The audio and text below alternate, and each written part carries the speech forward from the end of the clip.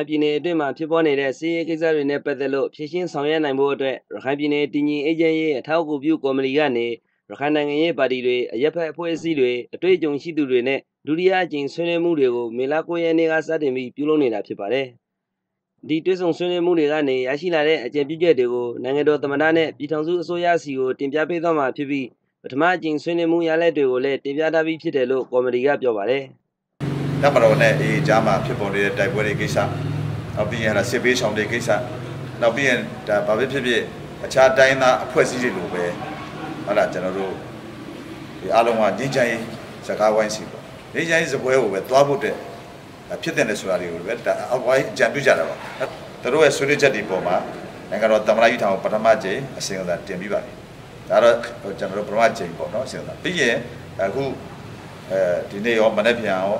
မနေ့ကရန်ကုန်မှာဆွေးနွေးတယ်ပါစုစည်းပြီးတော့မှကျွန်တော်တို့ပေါ်အကြံပြုချက်တွေဆွေးနွေးချက်တွေကိုကျွန်တော်တို့ကမချွတ်မချန်ကျွန်တော်သမ္မတကြီးထံ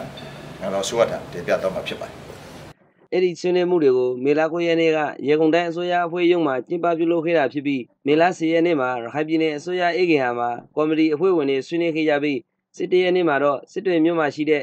NLD, ALD, ANP စတဲ့နိုင်ငံရေးပါတီတွေအပြင်အတွေ့အကြုံရှိသူတွေနဲ့တွဲဆုံဆွေးနွေးမှုတွေပြုလုပ်ခဲ့ကြတာဖြစ်ပါတယ်။ရခိုင်ပြည်နယ်တည်ငြိမ်အေးချမ်းရေးအတွက်နှီးနှင်းပေါင်းစုံနဲ့လုပ်နေတာဖြစ်ပြီးအပြည့်ခဲရေးစရေးအတွက်ပြည်내အစိုးရအနေနဲ့ညှိနှိုင်းမှုတွေပြုလုပ်ပေးဖို့အစီအစဉ်ရှိမရှိမေးမြန်းခဲ့ရမှာတော့အဲ့ဒီကိစ္စတွေကိုနိုင်ငံတော်အစိုးရအနေနဲ့ဆောင်ရွက်နေတာဖြစ်ပြီးဆွေးနွေးလို့ကပါဝင်ဆွေးနွေးလို့ရတယ်လို့ဖြေကြားခဲ့ပါတယ်။ရခိုင်ပြည်နယ်တည်ငြိမ်ရေးနဲ့ပတ်သက်လို့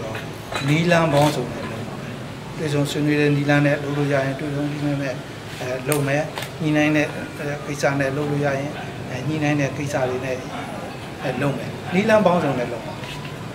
အဲ့ဒီကိစ္စပြောမယ်ဆိုရင်တော့ဒါနိုင်ငံတော်အဆင့်နဲ့လုပ်နေတာပဲနိုင်ငံတော်အဆင့်အနေနဲ့ဒါညဉ့်ညံ့ရေးကိစ္စတွေတနိုင်ငံလုံးတိုင်းတာနဲ့လုပ်နေတာရှိတယ်ဒီမှာပါဝင်ပြီးတော့ဆွေးနွေးလို့ရတယ်ညှိနှိုင်းလို့ရတယ်